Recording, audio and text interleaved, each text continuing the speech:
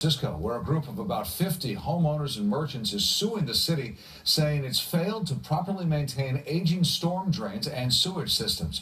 KTVU's Tara Moriarty tells us the suit claims the lack of maintenance led to extensive property damage last winter. This is what people who live along Cayuga Street in Mission Terrace woke up to early one December morning. Raw sewage and rainwater gushing into their homes. It was terrible. Sandbags now line homes year-round. Everything in the basement is pretty much gone, and that's 30 years of lost memories, all of a sudden taken away in a flash. Donna Marie Ponferrada shows us her grandmother's house flooded by 6 feet of water. The water level goes up above the sea.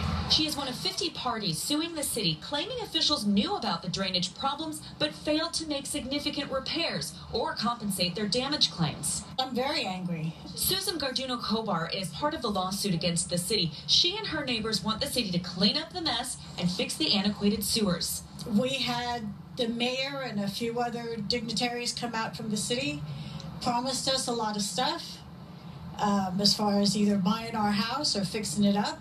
Kobar says Mayor Ed Lee made promises during a town hall-style meeting back in December. We need to do the right thing with all of you. A lot of people have fixed things up like I have on their own, with their own dime.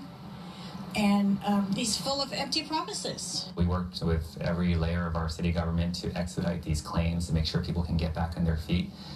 But it also isn't a license to give a blank check from our ratepayers to homeowners that may be trying to get more money out of it. We're in the Kobar's basement where they say the water level came all the way up to here, and you can still smell the stench of raw sewage. They say city crews came in here and said they would make this place look better than it did even before the flooding, but as you can see, nothing has changed. Flood victims chalk up their problems to infrastructure failure, but the city has a different explanation. But no matter what solution that we are able to develop, there's always a bigger storm that Mother Nature can throw at you that can overwhelm even the best designed system. In San Francisco, Tara Moriarty, KTVU, Fox 2 News.